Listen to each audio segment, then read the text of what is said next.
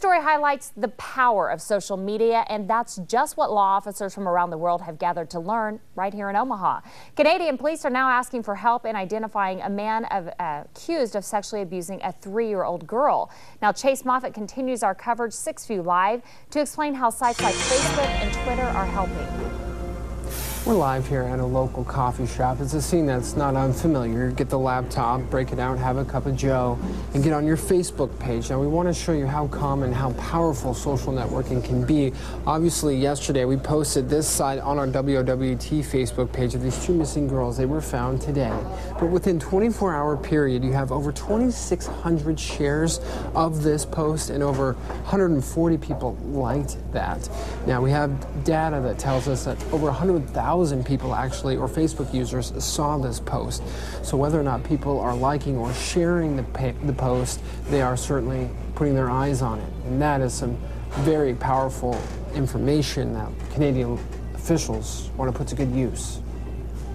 The pictures are captured from a video in which a man is sexually abusing a little girl who only appears to be approximately 3 years old. In a room full of laptops and cell phones, webcams and video chats, it may not seem like the front line of the new age in crime fighting. It's believed that the abuse captured on this video was produced somewhere in North America, and that the victim is likely between 10 and 12 years of age today.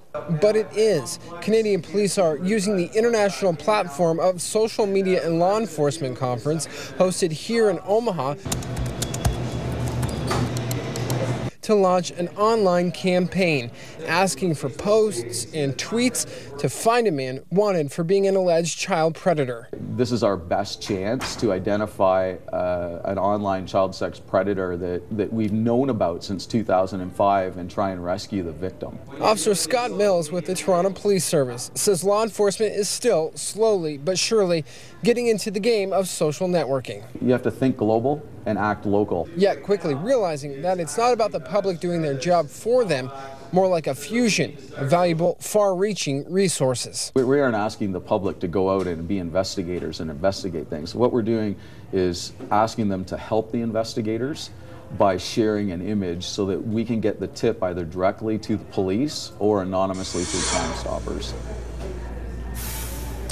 Now, last check, this suspect had not been identified. Here's another shot of the Facebook page where he was posted. They're looking for a very uncommon mark, a unique mark on his arm. Again, he's a suspect in this case. We're going to post this information on our web channel as well. Hopefully, there'll be someone who knows something to solve this 2005 case of this suspected child molester. Reporting live with photographer Wayne Martino, I'm Chase Moffitt, Channel 6 News. We are following local breaking news. Fire